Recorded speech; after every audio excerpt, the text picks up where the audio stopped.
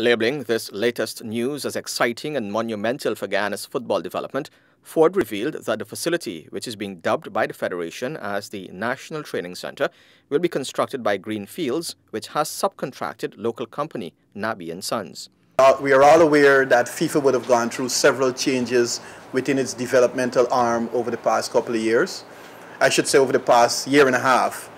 And the new management at FIFA's development department wanted to have a situation where a single contractor is responsible for the entire works associated to the construction of the artificial turf. And as a result of that, the executive committee met with Home Design and Engineering Associates, who were awarded a contract last year, and we were able to amicably resolve the matter relating to their contract.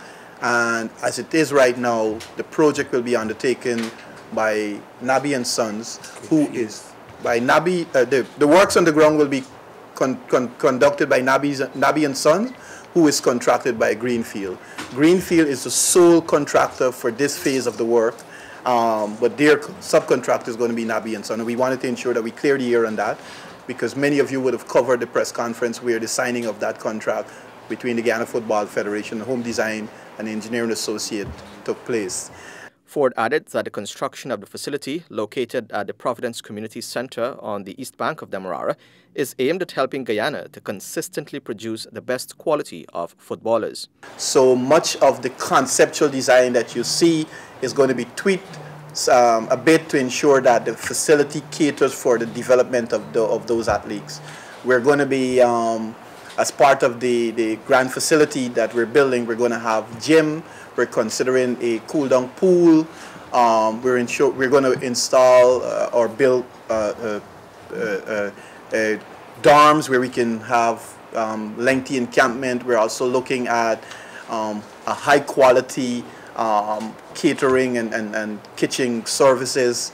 We're going to try to create commercial spaces that can be create opportunities for revenue for the Guyana Football Federation. So much of that work is going to commence after we would have completed phase 1.